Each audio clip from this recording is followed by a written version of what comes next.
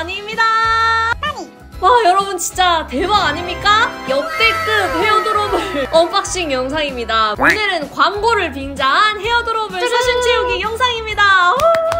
여러분, T우주라고 무려 아마존 직구를 무료 배송으로 받을 수 있는 우주패스 서비스가 있다는 사실 알고 계셨나요? 저도 사실 몰랐었는데 랜디분이 인스타 DM으로 헤어도러블 영상을 보시고 이 우주패스를 써보라고 한번 추천을 해주셨었거든요. 그때도 헐 이런 게 있었구나 하면서 구경했었는데 그 이후로 이제 T우주에서 직접 문의를 주셔서 이렇게 좋은 기회로 여러분께 정식적으로 소개해드릴 수 있게 되었습니다. 잠깐 먼저 설명하자면 T우주의 우주패스는 구독형 서비스인데 우주패스 올과 우주패스 미니 이 두 가지 모두 기본적으로 11번가 아마존 해외 직구 무료 배송에 또 5,000원 할인 쿠폰 2매 혜택이 있어요. 또 더 다양한 혜택이 추가로 있는데 이 부분은 제가 후반부에 다시 알려드리겠습니다. 사실 11번가 아마존 글로벌 스토어랑 이 영문 아마존 사이트랑 구매 가능한 품목이 완전 똑같지는 않아요. 그래서 저도 처음에는 헤어도러블이 가능할까 싶었는데 11번가 아마존 글로벌 스토어에서 헤어도러블 5랑 6를 엄청 저렴한 가격에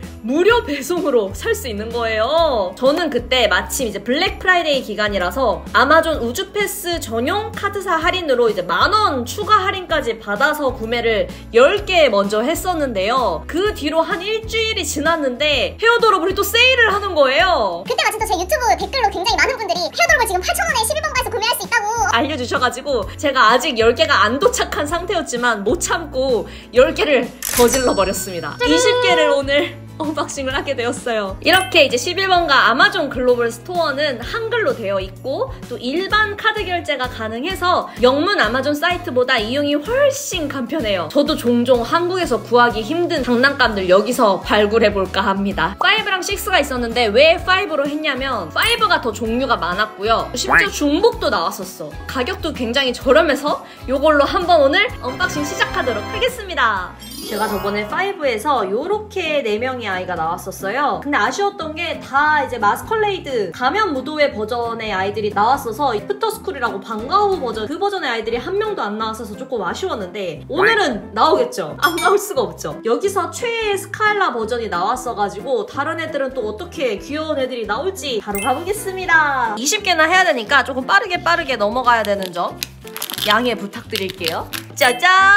또 가면 무도회야. 스포 봉지가 있었거든요? 근데 그게 뭔지 기억이 안 나기 때문에 일단 짠!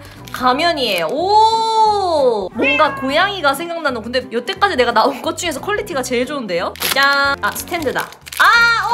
칼리다, 칼리! 여러분, 이 봉지가 스포 봉지입니다. 칼리가 나왔어요. 근데 칼리 이번에 진짜 예쁘다. 약간 이집트 여왕 느낌이죠? 제가 또 이집트 너무 좋아하거든요. 우와! 신발 디테일 보세요. 진짜 예쁜데? 이제 칼리 브릿지. 아, 이것도 너무 귀엽다. 맞네요. 사람 어린아이들이 이제 직접 핀을 꽂고 다니라고 나온 브릿지 헤어핀입니다. 칼리. 짜잔! 와우! 진짜 예뻐. 야, 미쳤다.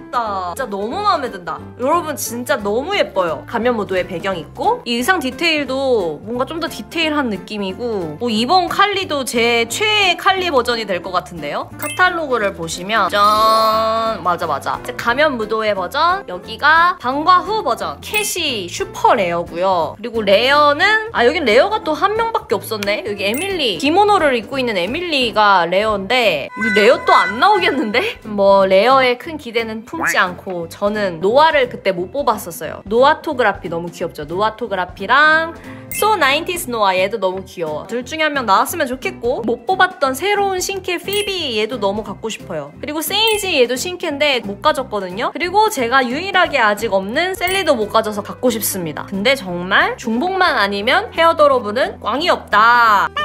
오늘 사실 중복 나오는 거는 제가 킵해놨다가 나중에 또 마니랜드 이벤트 할 때 낑겨서 뿌릴 예정입니다. 짜잔! 또 가면 무도회야! 스포가 있었으니까 요거랑 요거 먼저 까보겠습니다. 노아!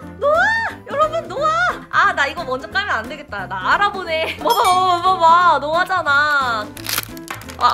노아는 가면 무도회도 스니커즈를 신고 가는 센스. 짜잔! 와, 노아다! 뭐죠 이 무슨 컨셉이죠? 그래 90년대 패션이 썩 멋있지는 않긴 했지. 왜 아쉬운가 했더니 노아의 머리 색깔을 좋아하는데 야, 브릿지가 애매하게 지금 섞여 있어. 예쁜 머리 색깔을 혼란스럽게 만든 느낌? 일러스트가 진짜 귀엽죠? 아 이거는 노아의 스티커도 귀엽다. 이거는 예쁜데? 체크무늬 브릿지. 이러다 진짜 또 가면 무도회만 나오는 거 아니요? 드디어 여러분 애프터스쿨 펀이 나왔습니다. 인형부터 갈게요 이제 그냥. 하나 둘 셋.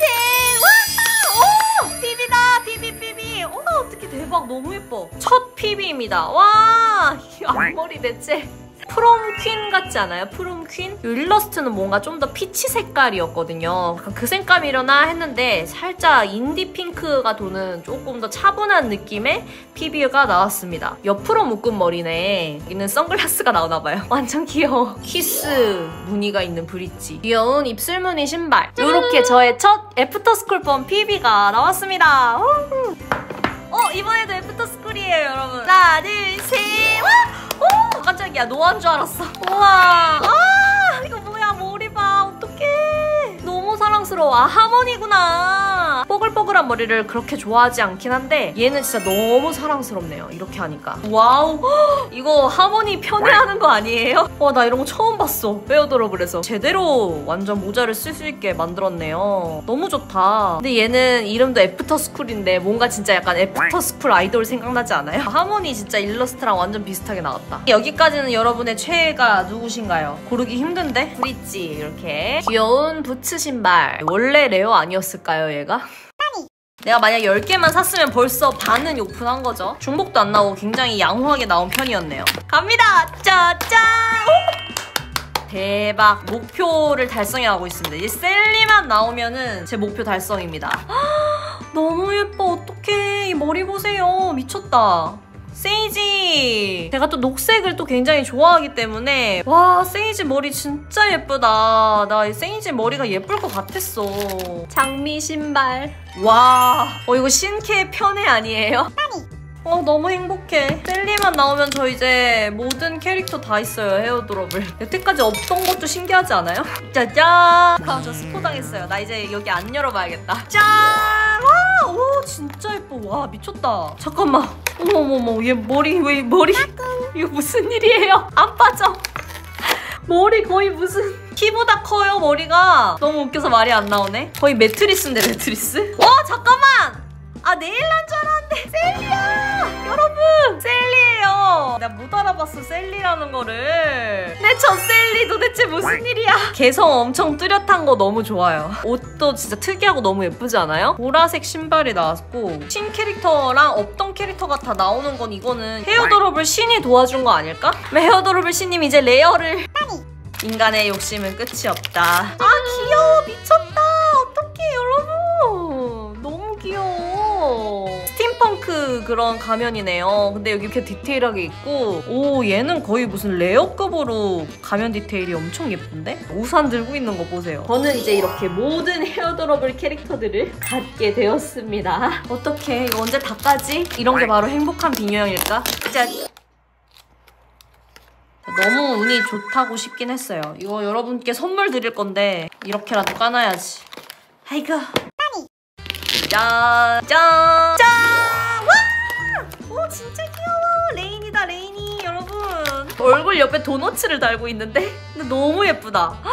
머리 양갈래 레인보우 머리 진짜 예쁘다. 페스티벌 버전도 나왔었는데 저 이 애프터스쿨 버전이 진짜 귀엽네요. 삐에로 같기도 한데. 브릿지 아이템 소품 하나씩 나오나봐요. 이거 가방 디테일 너무 예쁘죠? 애프터스쿨 번 레이니가 나왔습니다. 9번째. 아직도 반도 못 뜯었어요. 짜잔! 와 너무 스카일라 미쳤다. 아니 옷 보세요. 아니 머리 보세요. 아니 너무 귀여워 여러분. 일러스트 진짜 너무 귀여워. 어떡해. 정말 순진무구한 표정이야. 프레첼 가방 너무 귀여워. 어떡해 진짜 귀여워. 여러분 진짜 멜 수가 있어요. 아하 너무 귀여운데.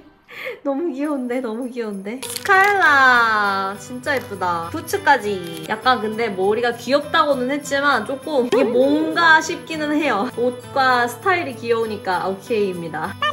드디어 반 왔습니다. 근데 아직까지 중복 하나밖에 안 나왔어요.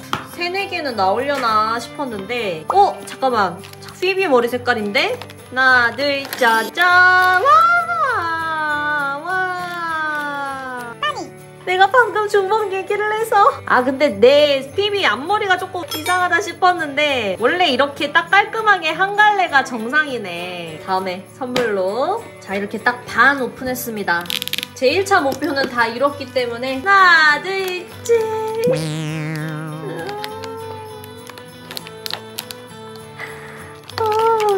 PB가 저를 너무 사랑하네요.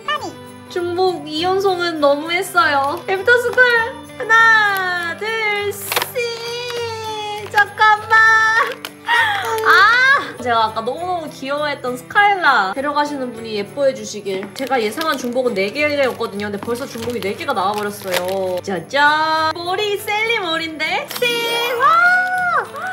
셀리가 없었는데 이번에 애프터스쿨이랑 마스컬레이드 셀리가 다 나왔어요. 와 진짜 특이해. 보세요. 이 앞머리는 일단 이쪽으로 가 있고요. 그 다음에 밑머리는 또 왼쪽으로 가 있고요. 파란색 머리를 또 양갈래를 묶어놨어요. 이것이 예술가의 머리인가? 저 약간 크루엘라 같은 그런 느낌? 옷도 진짜 너무 귀여운데? 약간 고려청자 같은 느낌? 셀리 이번에 문양이 진짜 예쁘다. 아니 진짜 고려청자인데 항아리가 왜 소품으로 나오죠? 신발 짱 귀여워. 신발 짱 귀여워. 이번 셀리 착장 너무 예쁘다. 셀리 오 이 고려청자 프린트 와! 오 벨라다 벨라. 벨라 머스컬레이드 버전을 뽑았었는데 이번에 애프터스쿨 버전이 또 나왔네요. 오 잠깐만 머리 어떻게 된 거야? 안에 쪽에 브릿지가 있어서 브릿지로 머리 위에 무한 팔자 리본을 만들었어요. 삐친 거 너무 신경 쓰여요. 모던한 브릿지. 그런데 딱 봐도 뭔가 마술사 느낌이네. 짠. 마술사 모자. 이거 보세요. 너무 귀여워 이거. 요정 날개 달린 부츠 너무 귀여운데? 귀여워. 짠. 하나 둘 셋.